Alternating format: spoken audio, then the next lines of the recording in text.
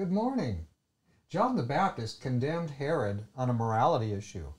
Was that wrong? Was he meddling? Is that all wrong? Let's look today at Mark 6. We're looking at verses 14 through 29. It's quite a section, so I'll just read a portion of it and I'll summarize the rest. So John the Baptist told Herod that what he was doing was wrong when he married his brother's wife. It was all morally all wrong.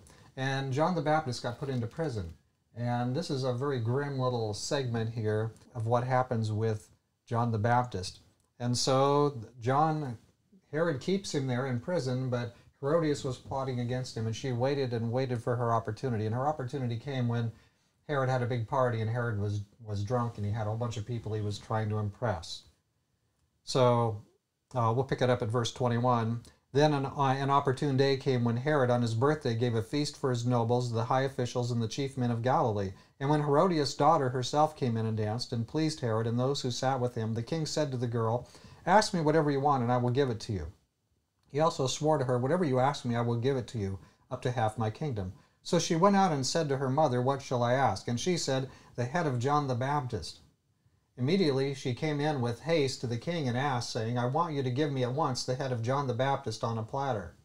And the king was exceedingly sorry, but because of the oaths and because of those who sat with him, he did not want to refuse her. Immediately the king sent an executioner and commanded his head to be brought, and he went and beheaded him in prison, brought his head on a platform and gave it to the girl, and the girl gave it to her mother. When his disciples heard of it, they came and took away his corpse and laid it in a tomb. Very grisly segment here. You know that everybody who presents a moral position will always incur the wrath of those who are promoting immorality. It's just something you have to plan for. It's just the way it is. You can't go around it. This is just part of the gospel here. And so what is life? What is life? Life is a staging place for character. The people who want to impose themselves and power over others, they'll demonstrate that. The people who want to do good, they will demonstrate that.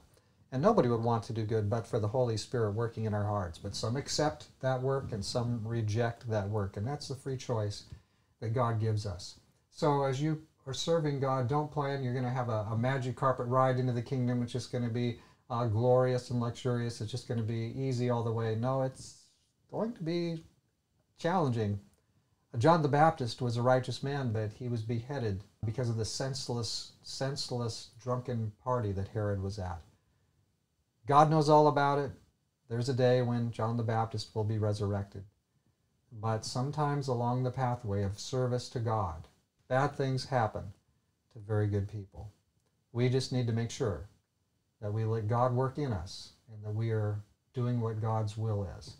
And we can leave the rest, all the rest, we can leave it with God. Let's pray together.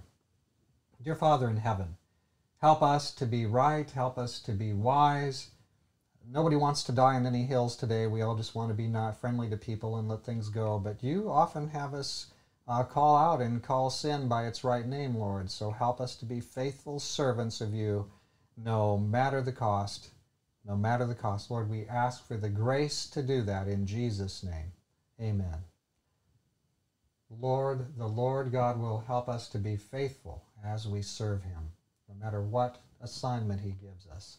God be with you today. In Jesus' name we ask for that. Amen.